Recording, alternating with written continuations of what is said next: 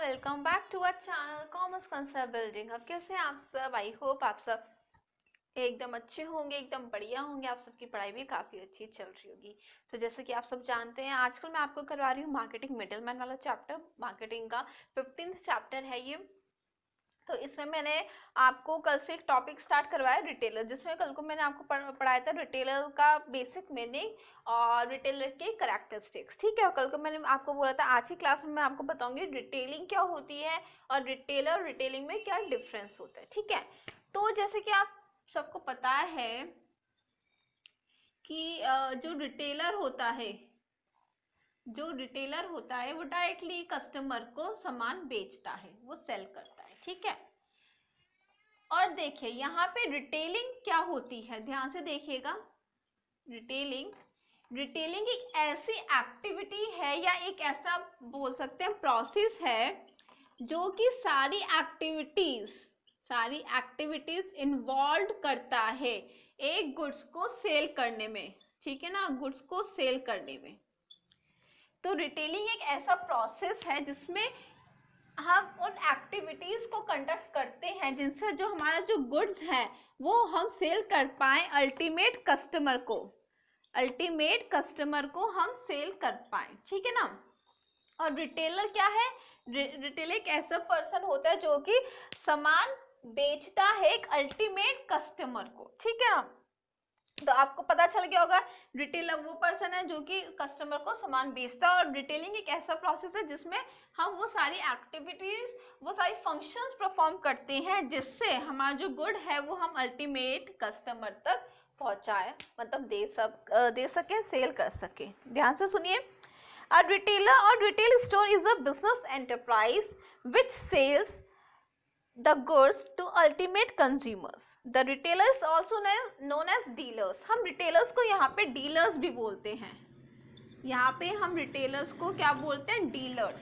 ठीक है, और retailing का सुनिए। Retailing on the other hand includes all activities directly related to the sale of goods or services to the ultimate customer irrespective of the fact who sell। देखो, कहने का मतलब इनका ये है, ये यहाँ तक तो आपको समझ में आ गया। इन लोगों ने एक लाइन आगे लिखी है, irrespective of the fact who sells। देखो, हम सबको पता है रिटेलर वो इंसान होता है जो कि डायरेक्टली कस्टमर को सामान बेचता है। ठीक है, अब यहाँ पे रिटेलिंग में ये लोग एक बात बोल रहे हैं कि हम सारी एक्टिविटीज इंक्लूड करते हैं जो कि हमारे गुड्स को मतलब बेचने में, कस्टमर को बेचने में हेल्प करती है। ठीक है ना, और इन लोगों ने एक लाइन लिख दी यहाँ पे, irrespective of the fact who cell. तो कहने का मतलब ये है रिटेलिंग में कोई जरूरी नहीं है कि रिटेलर ही कस्टमर को सामान बेचे। पहली बात आप ये सुन लीजिए, वो होलसेलर भी बेच सकता है, वो मैन्युफैक्चरर भी बेच सकता है, क्योंकि हमें रिटेलिंग में ये मतलब नहीं है कि कौन बेच रहा है। अगर रिटेलिंग में हम ये सारी एक्टिविटीज इंक्लूड करते हैं, वो सारी एक्टिविटीज इंक्लूड करते हैं जिससे हमारा प्रोडक्ट अल्टीमेट कस्टमर तक पहुंचे। फॉर एग्जाम्पल, बहुत ही इजी लैंग्वेज में मैं आपको समझाती हूँ। यहाँ पे कोई एक पर्सन है ए, ठीक है, और यहाँ पे है कस्टमर, ठीक है ना। ये इसको एक तरह से सामान बेच रहा है, डायरेक्टली ये कस्टमर को सामान बेच रहा है। पहले ध्यान से सुनिए, एक जो ये बंदा है वो डायरेक्टली कस्टमर को सामान बेच रहा है। ठीक है ना, तो ये जो प्रोसेस है वो कस्टमर को डायरेक्टली सामान बेच रहा है, क्योंकि रिटेलिंग का मतलब क्या है?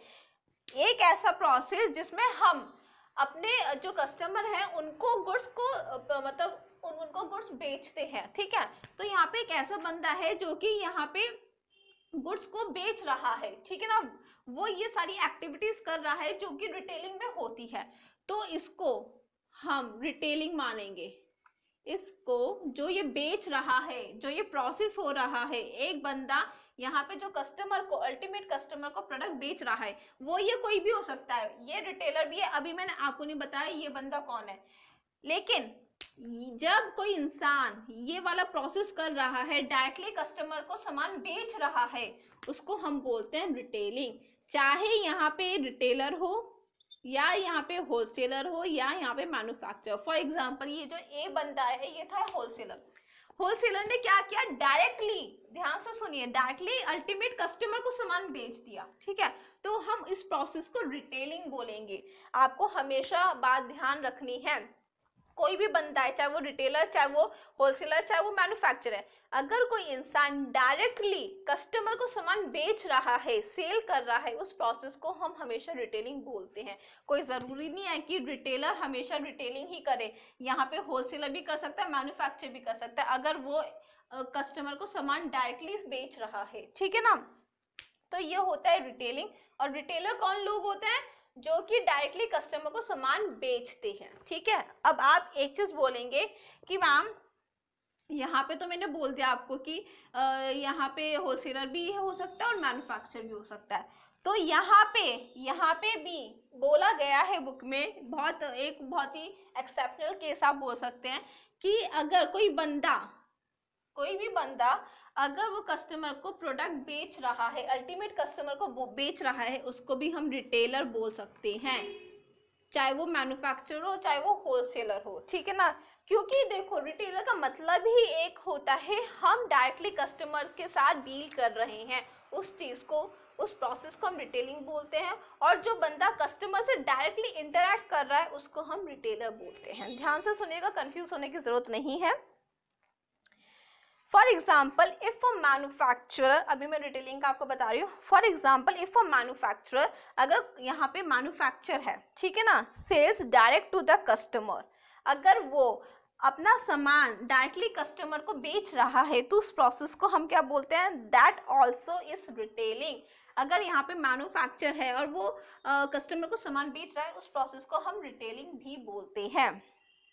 इवन अ होलसेलर, अगर यहाँ पे मैन्युफैक्चर की जगह होलसेलर होता और वो डायरेक्टली कस्टमर को सामान बेच रहा था, तो उसको भी हम बोलते हैं रिटेलिंग। सुनिए, even a wholesaler is said to be engage in retailing, ठीक है ना, when he sells directly to ultimate consumers, although his main business is wholesaling। देखिए मैंने आपको बताया था ना, कभी कभार ऐसा होता है कि होलसेलर भी डायरेक्टली कस्टमर को सामान बेचता है, वैसे तो वो होलसेलिंग का काम कर रहा है, लेकिन जिस भी टाइम उसने एक बंदे को, एक अल्टीमेट कस्टमर को सामान बेचा, तो उस टाइम उस प्रोसेस को हम रिटेलिंग बोलेंगे। वैसे इसका मेन बिजनेस है होलसेलिंग, नो डाउट, लेकिन अगर कभी कभार इसने होलसेलर को, सॉरी, किसी अल्टीमेट कस्टमर को सामान बेच दिया, तो उस प्रोसेस को हम रिटेलिंग बोलेंगे। बुक में साफ साफ लिखा हुआ है, सुनिए, even a wholesaler is said to be engaged in retailing when he sell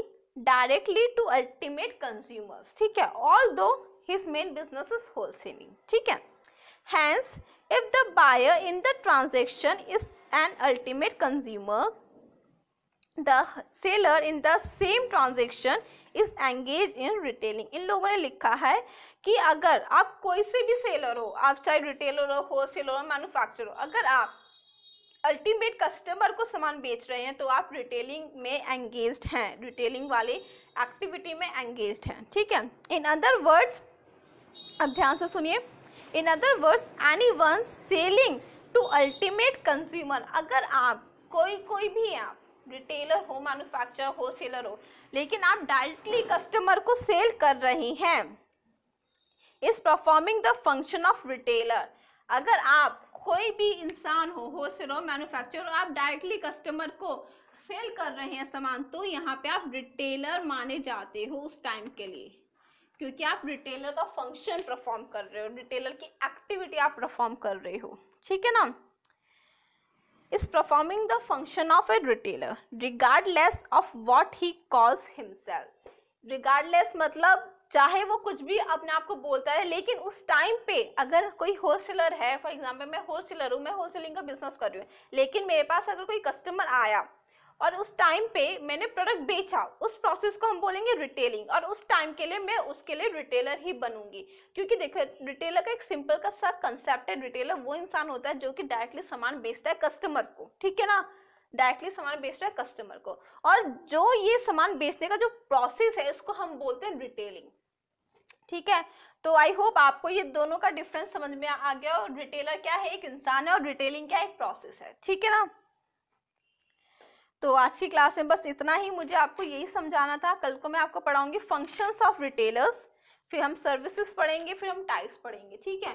तो मैंने आपको कल की क्लास में ये एक चीज़ ये भी बताई थी कि जो मैंने अभी चैनल यहाँ पे क्रिएट किया है 11th के बच्चों के लिए, जिसमें मैं उनको कॉमर्स का सब्जेक्ट्स पढ़ाऊंगी, तो कल को मैं क्लास नहीं ले पाई थी, मुझे कल से स्टार्ट करनी थी। रीज़न ये था कि मैंने सोचा था मैं इकोनॉमिक्स पढ़ाऊंगी और मेरा है भी इकोनॉमिक्स पढ़ाने का, लेकिन अब सिलेबस में चेंजेस हो गया। मतलब मैंने काफ़ी टाइम पहले 11th-12th की थी, मतलब मैं 15 की पास आउट हूँ।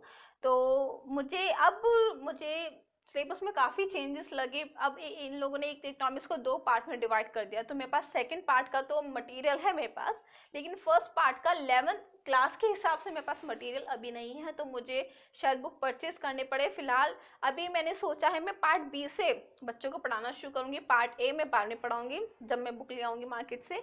तो कल को मैं इसलिए मैं ये सोच रही थी मैं पार्ट ए से स्टार्ट करूँ, लेकिन मैंने काफ़ी बुक्स ढूंढी भी, मेरे पास ग्रेजुएशन की, पोस्ट ग्रेजुएशन की है, लेकिन उसमें उन लोगों के मतलब का नहीं मिल पाएगा कंटेंट। तो कल को मैंने काफ़ी टाइम दिया भी, लेकिन फिर मैं क्लास नहीं ले पाई। तो आज से मैं स्टार्ट करूँगी इकोनॉमिक्स।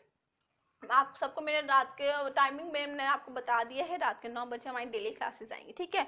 तो उसका लिंक, उसका आपको चैनल का नाम, आप जैसे मेरे इस वाले चैनल पे होम पेज पे आप जब क्लिक करेंगे तो आपको नीचे ही, अगर आप स्क्रॉल करेंगे तो नीचे ही आपको मेरे चैनल का नाम दिख जाएगा, आप उस पर क्लिक कर सकते हैं, ठीक है। तो फिर अब हम मिल लेंगे कल की क्लास में, तब तक के लिए बाय।